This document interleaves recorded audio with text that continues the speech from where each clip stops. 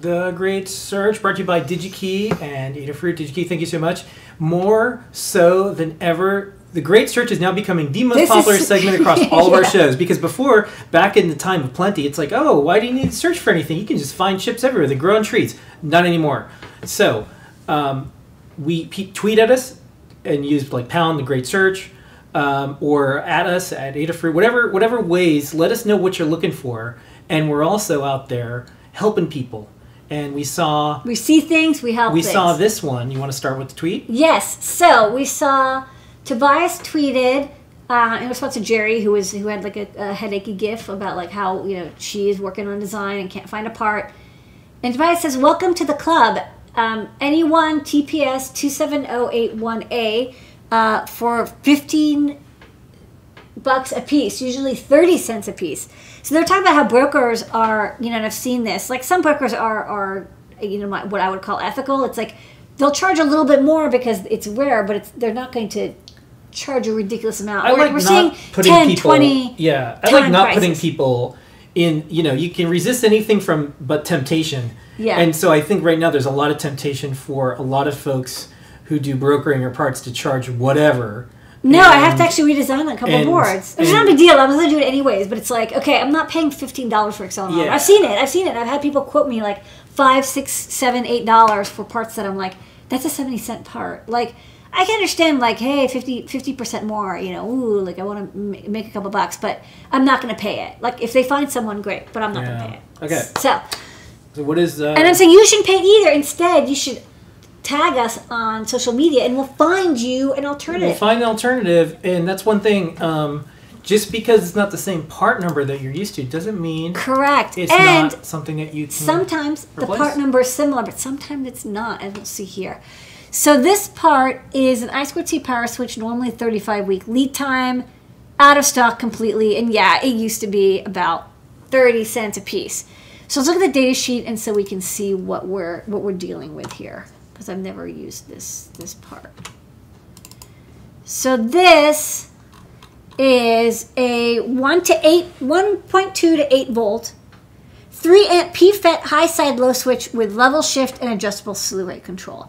So basically you can use this, there's a VN coming in, and then there's a GPIO logic high and low. You can put in a slew rate capacitor here, a slew rate resistor here to how much you want to feed this this FET, and it will turn on. So it's basically like, it's like a PFET, but it's got a little bit extra in it just to make it special. Also, it's 1.2 to 8 volts and 3 amps.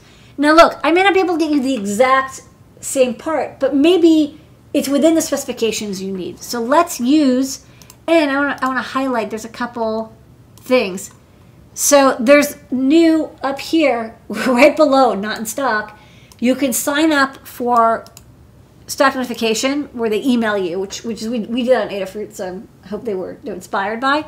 And also find similar parts, and they tell you how to use the similar parts tool, which I will tell you as well. So let's look. So what do we want? So we want an active part. I don't want to say general purpose because I actually don't know. We do want it with one output because we want it to be pin compatible. We want it to be 1-to-1 high side. I think I want the interface to be on off, but I'm not sure. Voltage, I'm not going to select because there might be a wider range or a range that's close enough, so I'm not going to be too specific. Same with the current. I'm not going to be too specific. I do want surface mount, and I do want it to be in SOT 23.6 or TSOT 23.6. So let's view similar. Okay, so another thing is down here, these are now, all your specifications that you picked are also available down here that you can like turn on or off specific ones, or you can delete the whole thing so you can see more clearly what you searched for. So we're going to be very picky. We only want ones in stock. Okay, there's only 13 similar-ish parts.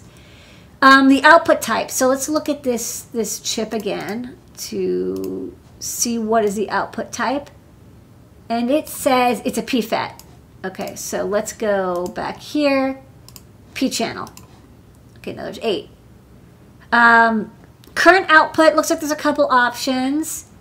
Voltage load, I mean, I think other than the 5.5, so the 5.5, 2 to 5, I mean, that might be good enough, but I'm going to assume that they want, you know, up to 8 volts. That's usually the high limit is what they want. So I'm going to turn those on. Let's look at more filters. Okay, so we have actually quite a few options, right? So this is really good stuff.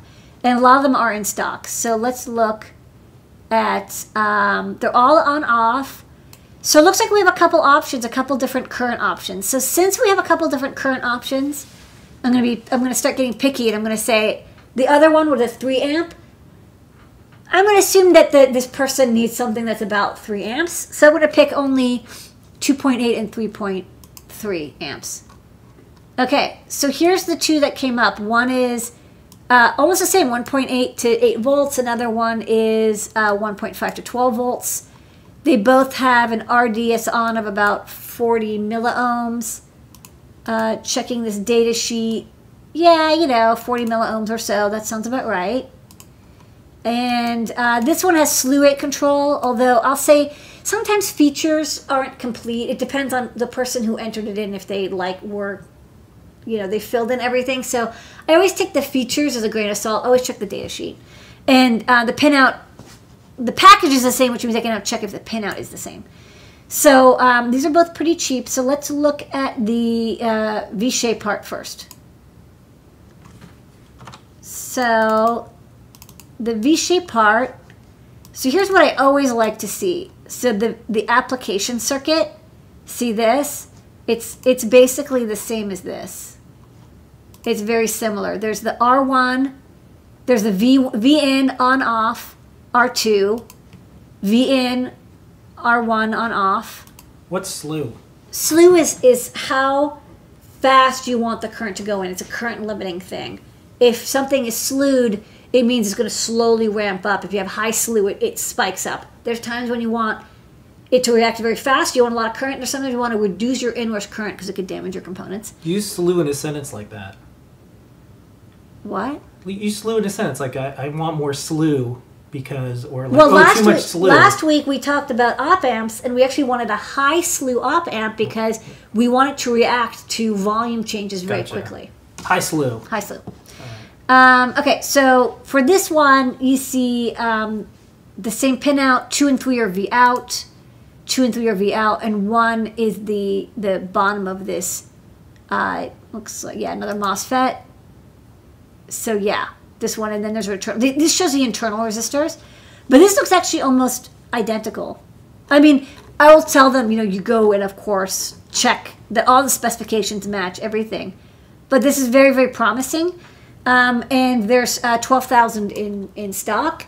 And then for this one, and notice that the part numbers are totally, sometimes it's like, oh, an NE555 or TI555 or an LM555. They all have the same part number. They have different prefixes. These have completely different part numbers and prefixes. And that's not, that's not unusual.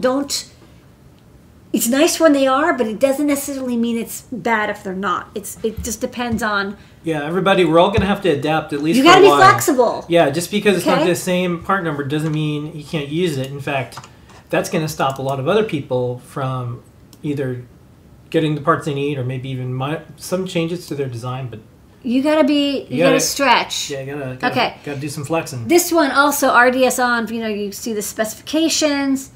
And then you can see down here, again, the same thing. There's an input, 2 pins on the output. Pin 6 is, you know, you can connect to a capacitor out here. 1 is, listen, this one has 5. Yeah, 1 is from the bottom of this FET. 5 is to the on-off gate. And VN is on pin 4.